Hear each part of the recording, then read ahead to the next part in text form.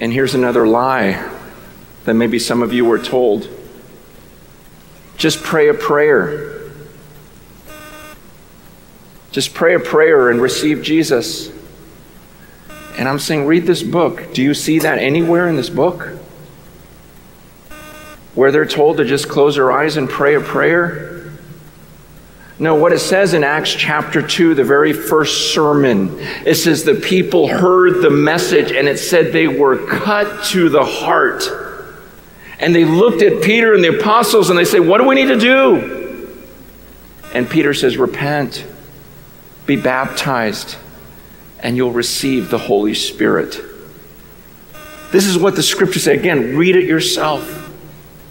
The Bible talks about repentance. Repentance means, man, you thought you were a good person, you were heading a certain direction, and then you heard the message of Jesus. To repent means to do a 180.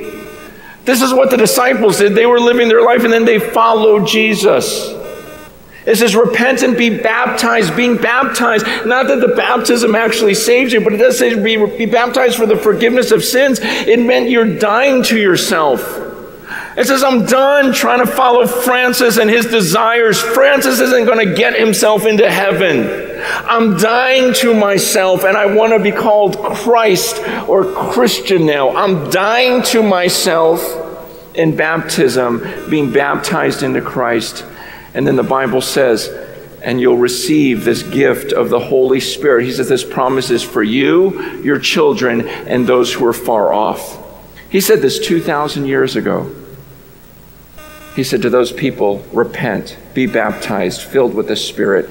And he says, this promise is for you, your children, and those who are far off. Again, study it. You have to make your own decision. Have you decided to follow Jesus? Has there ever been a time where you don't need me?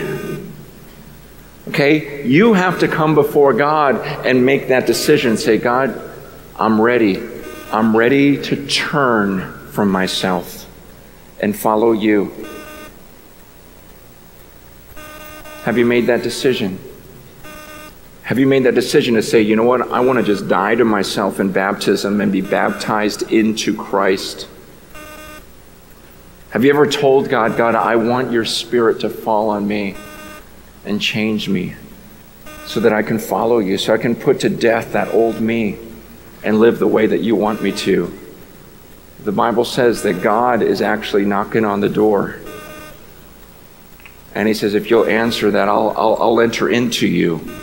And I'll dine with you. I want you to be with me. I want this relationship. I want to know you. The Bible doesn't say, obey this, and you're going to go to heaven. No, the Bible says, love the Lord your God with all your heart and soul and mind. He says, I want to have a relationship with you. I want you to hear the message tonight and go, are you kidding me? So you're sitting on this throne up there. You're in unapproachable light. There's 100 million angels. And you mean to tell me that rather than punishing me, you, Almighty God, sent your Son to die on a cross for me, and that if I truly believe in that and I'm ready to just walk away from my life and follow that and devote myself to Jesus, to just die to myself and follow him, that you'll put your Spirit in me and that's it? So I don't have to actually do something to earn my salvation. I just have to believe to that extreme, and boom, I'm there. Man, where do I sign up? He wants you to see that and go, I want to know this God. I want to know him more than I want to know anyone on this earth. And he becomes your most important relationship. But have you ever done that? Have you ever come before God and said, God, I'm ready. I want you. I want all of you. Despite what's been modeled for me in my church or my parents, I trust what the Word of God says. I want it all. I want Jesus. I want to trust in him.